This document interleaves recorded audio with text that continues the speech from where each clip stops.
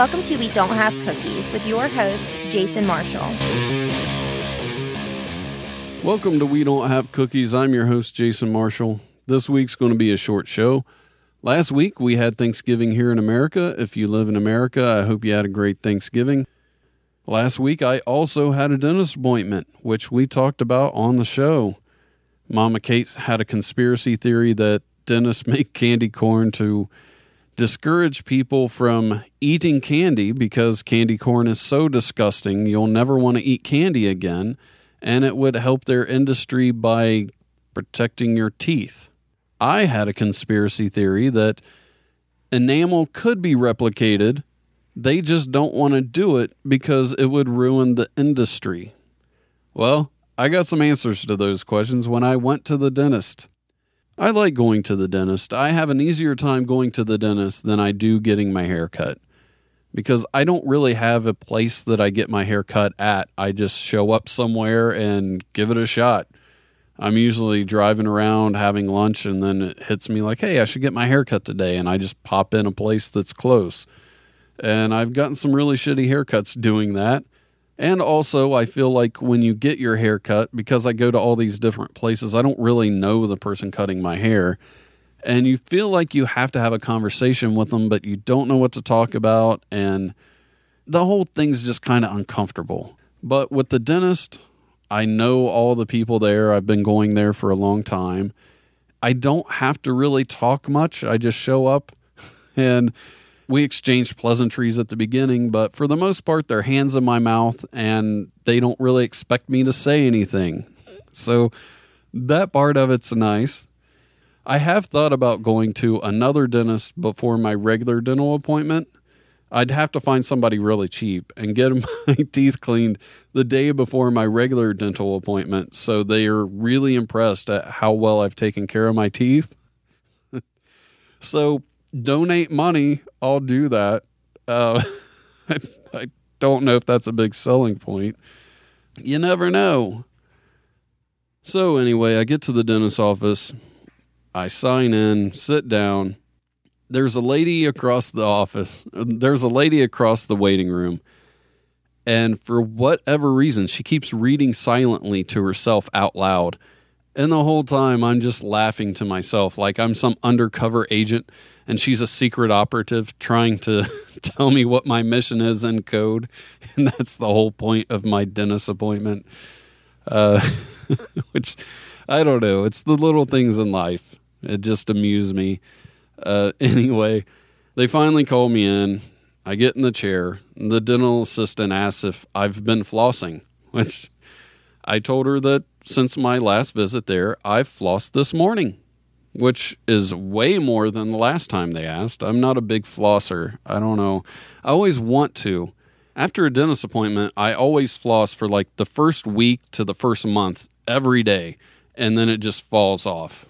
So after the dental assistant does all the cleaning, the dentist walks in, and I asked him if I could record him. He didn't mind talking to me, but he didn't want to be recorded. So I asked him about Mama Kate's conspiracy theory, and he laughed at me and said it was the most ridiculous thing he's ever heard. And he actually had a huge thing of candy corn that he had stashed away in one of the drawers in the receptionist area. And apparently every so often he'll just stop doing what he's doing and says he has to go take his medicine and go to the receptionist area and get a handful of candy corn and eat it. I'm not a big fan of candy corn, but to each his own. But moving on, he said Pilgrim dentists invented popcorn in Pennsylvania. And he said that a dentist invented something called cracklin', which I guess is a candy that was meant to be hard on your teeth, but really good to mess your teeth up. I had no clue about either of those. And I checked. The whole thing about Pilgrim dentists inventing popcorn is not true. I have no idea what cracklin' is, so I didn't really check that out. I tried to here and there, but I didn't find anything, so I just left it alone. I'm not here to dispute what the man's saying. I thought the whole Pilgrim dentist thing was kind of interesting, and I started to look it up because it sounded sort of cool. And then I found out that it wasn't true at all, so that sort of squashed that. But that's the only reason I looked it up.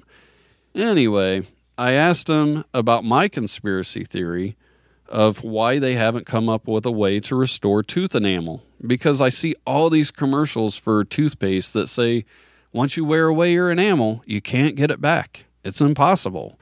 And I asked him, why haven't you guys done something about this? And he laughed hysterically and said, because it would put us out of business. So they can do it. They just won't. So whoever the president is, I have no idea. It's weeks after the election. They haven't announced it. But whoever the president is, you need to get on that. It's very important. You care about the health of your citizens. You need to make sure enamel is restored. All right, guys. That's enough dentistry talk. I'm going to take a quick break. I'm going to play a segment by Eugene Mirman where he's talking to the phone company. This is part 2 of the same conversation. And I'm going to play a quick song. And when we come back, I'm going to play a conversation that I had with Pandy Kaufman a couple of weeks ago. Enjoy. Thank you for holding. This is Kizzy with the Faith, Family, and Freedom campaign. And who am I speaking to? This is Eugene Mirman. Okay. Eugene, did you press 1 to oppose same-sex marriages? Oh, I pressed it. Yes. Okay, that's great to hear. And are you against same-sex marriages? Well, I want to destroy it, yes. Okay, that's great to hear. And Eugene... Like the fist of God, we will smash them. Exactly. And Mr. Mirman, our organization is dedicated to people such as yourself who want to stop same-sex marriages and to quit doing business with companies who promote and profit from the homosexual lifestyle. Some companies profit from homosexuality? That's correct. By selling sex favors? No, with such as AT&T, what they do. AT&T sells sex favors? No. What it is they own the Hot Network, which is a hardcore pornography channel. What? They also give millions of dollars to the Gay and Lesbian Alliance Group. Who then use it to throw orgies? I'm not sure of what they do with it. Well, either way, what can I do? Well, Mr. Mirman, there is a Christian-based telephone company in your area. There is? This is great news. Exactly. UAT, Mr. Mirman, is the only carrier that is taking an active stand against same-sex marriages and hardcore child pornography. I think all child pornography is hardcore. I don't think there's not hardcore child pornography. Right. I mean, any child pornography is evil. Right. Even if it's just kids kissing, I don't think that's right. I don't care how hardcore child pornography is. It's all wrong. Exactly. And AT&T sponsors child pornography? No, that's MCI. MCI has hardcore child pornography. Yes, they have a pedophile website for Minhola Boy. It's a Montreal-based website. Oh my God, our Canadian pervert neighbors. Mm-hmm. So MCI basically has a child pornography ring. That's correct. What about the others? What does Verizon do? Okay, Verizon, what they do is they train their employees to accept the gay and lesbian lifestyle. They try to turn their employees gay? No. They train their employees to accept it. They train their employees to accept gays? That's correct. And if they do not... Are they mad future robots? Exactly. Amoral, godless sex? Hello? Yes? Basically God hates AT&T, MCI, and Verizon. Yes. Bruce Banner! Foresight! Bruce Jenner! I'll school you in this battle of the baddest Bruce, with your He-Man haircut and your Daisy Dukes. I hear you're good at running, you're just like the Flash, especially in the 100-meter ditch or wife dash. I'm an ace in the lab, acid, bass, and treble, so let me break you down on a molecular level. You turned 1 gold medal to a lifetime of green, the most overrated athlete anyone's ever seen. You need to carry fatherhood across that finish line. Kept up with the Kardashians but left some kids behind. Run along, you'll thank me, cause I'm getting kinda cranky. Trust me, you wouldn't like me when I'm angry. I think you're in your element when you're behaving badly. Honestly, you're kinda boring when you're happy. I'll lap and pass your ass 10 different ways. Decathlon athlete, blast for you like some gamma rays. The truth is, there's no truth between the Bruces. You're a drifter being useless, I'm a winner, no excuse. Beautiful women all up on my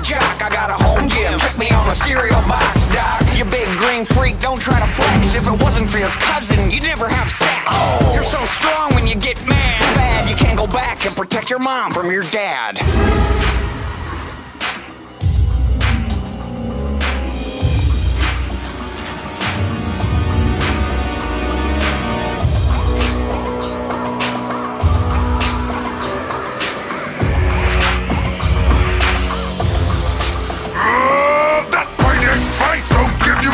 Just one more thing, Bruce, do for cash. Best thing you make, Kylie ass. She 18, Hulk smash. It's my teenage daughter, man, I have to forbid this. I'll put a javelin through your jolly green discus. Probably not the type of girl I'm gonna let you smash on. You'll get the medal without the decathlon. Hulk is Hulk, no identify as man. Methinks Kate might understand. Not gender issue, this gender issue. Just you being you is enough to discuss. Look, I understand that you hate yourself, but you don't need to blame yourself. You a tiger, stop trying to tame yourself. You gotta be big enough to contain yourself. And get hit with a little forgiveness. Be green, it ain't none of my business. But if you think you're looking good in those torn ass clothes, you're lying, which means you need a new wardrobe. The vision of those shorts kinda scarred me. What you just rage at a Barney themed party? That's probably not something you've seen as a child. Not one day did you see your daddy smile. Hulk not strong enough to deal with the lie. Laying you down easy, that's kitchen tile. Examine this under your microscope. You got no neck, but you still fucking choke. After battling me, you're gonna always be pissed. So the Hulk will stay forever, neither Bruce will exist. Hold on, holster, do the song.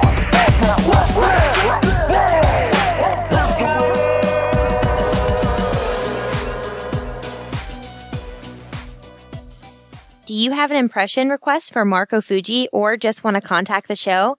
Send an email to jason@wedon'thavecookies.com. Today I have a very special guest. It's the first time that I haven't had a human being on the show. Yeah. It's Pandy Kaufman. How you doing? I'm doing great. Thanks. They're going to come pick me up in a little while. I got a few minutes. So Nice to be here. So what have you been up to? Well, I mean, I don't really do much. It's just hanging out, people looking at you all the time. Before I get too far ahead of myself, I just want to tell people you can hear Pandy on the show. He was on the birthday episode, and he was on the Happy Panda episode. So you can go back and listen to those. I'll have links in the show notes.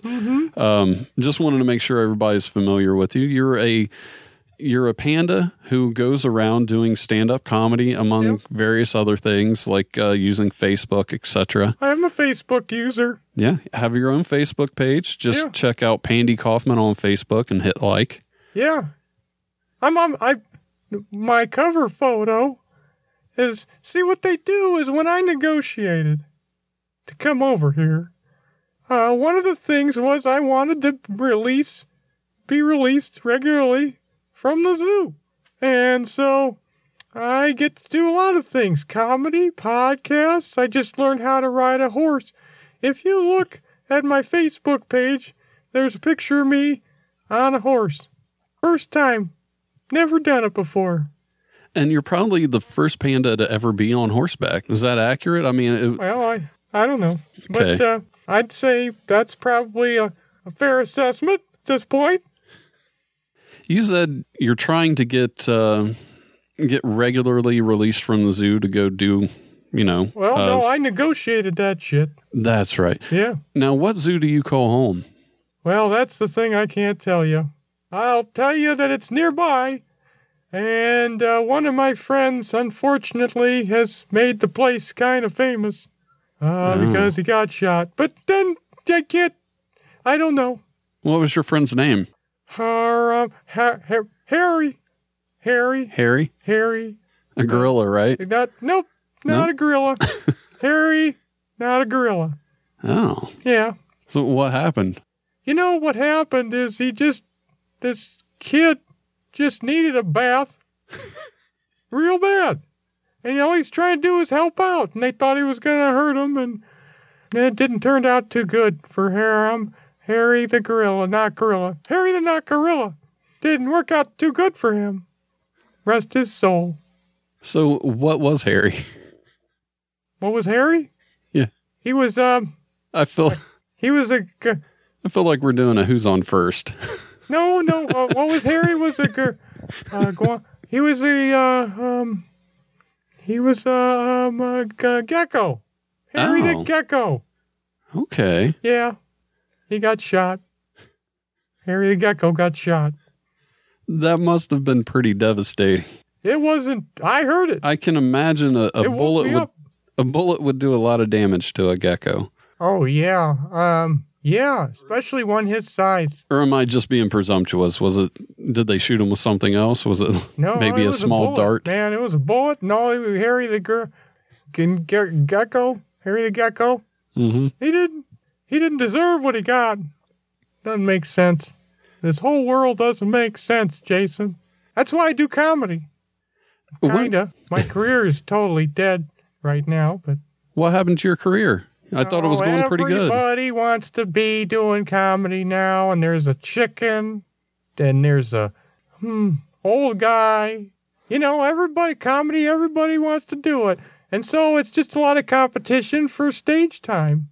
Yeah, I can see that. But it looks like you would have an advantage. I mean, you've got a Facebook page. Well, and you're a panda. I got a Facebook page, and I'm a panda, but you know it's not easy. In that order. And what? In that order of importance. Yeah. You bet it's in that order. Mm-hmm. You know, but we're a little bit misunderstood, pandas. You know, people come up to us, and they're like, hey, I want to hug him. He's a panda. You know what they keep forgetting, Jason? What's that? I'm a bear. I'm a bear. These claws could rip you apart like Freddy Krueger. That is very true. You do have very Freddy Krueger-like paws. Yeah. I got a Manny yesterday. I tell you, other pandas, how many of your listeners are pandas? Oh, I'd say at least an eighth. Yeah. Well, anyhow, I would say if you're going to come to this country, you're going to be given some pretty good spoils, and you negotiate to get out regularly. Mm-hmm. You shouldn't have to be in jail like my friend. Harry the Gecko? Harry the Not Gorilla. Harry the Not Gorilla. You know, and in his wake, he got written in for president. Yeah. Harry the Not Gorilla. They wrote it right in there. I've heard a lot of people say that him and Harambe have gotten some votes, but more people are talking about Harry because he's, more... Well, you know, it's funny. We're a very polarized society, and they were neck and neck last I checked. I don't know what the results are. I don't either. Turn out to be. No one's talking about it. No. It's kind of eerie. Not even people from back where I live hail from, Hingzhou City. No one even heard about that. Yeah, it's amazing how the media has kept this quiet. And it doesn't seem like people are very interested in the results either, because no one on Facebook, Twitter, any social media has mentioned the presidential election. It's almost as if they've forgotten about it. Well, I think the flaw is the holidays are coming up. You know, people are focused on Thanksgiving, how many weeks left till Christmas, and then after that, you know, you got New Year's Eve. Yep. No one cares who's going to run the country. Well, I mailed in my ballot from back home. Did you? Yeah, and I voted for Tastine Young is his name. I like that guy. He's cool. Yeah. He's on he's going to try to get opium legalized. That's why I like that guy. I missed my grandfather. He missed these opium dens. He really liked them. Big, long pipes they used to smoke out of. Huge opium fan. Me too. Well, Can't get enough. I don't enough. know. I've never had it. I'm not doing it till it's legal. Yeah, I haven't either then. You've done opium? Quite a few times. It's one of my favorite things to do. Yeah. Mm-hmm. Okay. That's cool. Yeah. It's not as, prevalent as it used to be. Now they're trying to legalize it, so you go into these boutique-y places, and the guy there's just says, what kind of buzz do you want? Mm-hmm. You want a mellow opium? You want jazz? You want to feel jazzy? So you could go and, be productive? What do you want? You want to sit back and watch Netflix? We got this opium for you. Every kind of opium. It's amazing. Edible, gummy panda bears you could get. Little gummy panda bears. About this size. No one can see this. How do you feel about gummy bears? Well, they share the same plight we do, is that they're really, really great in small amount, and but they'll come back and they'll bite you if you have too many, like in bulk. And that's why people don't realize I go and people gawking at me. You can't even take a dump without people saying, "Look at the panda, he's taking a dump." Got no privacy, and then they come up and I want to hug him. And that's what I'm keep thinking. You're gonna hug a fucking bear. I had a college professor who got drunk one night and ate a shitload of gummy bears and got violently ill, and told us that if we ever brought anything gummy into the classroom, that he would make us leave. Well, that's probably, these people who work in the public sector, who knows what they think, Yeah. I don't know. It's hard to get a good teacher these days. It is. Those guys, people, whatever they are. I'm not an educated panda. I don't know. I'm just trying to get by with street smarts. Okay. I do. That wasn't going anywhere. Do you want it to go somewhere? I'm trying to figure out where to take it myself. I wasn't going nowhere with it. I just got some street smarts. I want to keep them to myself, just in case I have to defend myself, okay? Okay. Quick question before we go. Sure. Have you ever been to Little China? You mean like... There's a lot of them. Just Oh, you mean like in a place in a town where they... Yeah, like New York or LA or Chicago. I have not. I've not been over here that much, but maybe I should. The reason I ask is they always seem to be very interesting places to go. A lot of good food, a lot of cheap things to buy. Yeah. My impression is you seem to be sort of native to Dayton these days, despite your dual citizenship. Yeah. Have you considered starting a Little China Dayton? Sure. Not in Dayton, though. Oh, really? I'd go out in the burbs with it. Just saying, I know how to defend myself, but I don't know how to defend myself that good. Not to get too regional for all the people around the country or the international listeners, but perhaps maybe a New China or a Little China, New Carlisle. Yeah, New Carlisle sounds about right. Perfect. Just keep it nice and small. New Carlisle is more progressive than Carlisle. Don't you think? Yeah, very true. And I would like to start a town myself that would be called Engaged. You know where it would be? Where's that? Right in between Dayton and Marion. Hoo yeah! All right, come see me sometime, everybody. Is this thing on? Not anymore. Oh, damn. Thanks for listening, everybody. I'll talk to you soon. Bye. Thanks for listening. Tell your friends about the show and leave a review.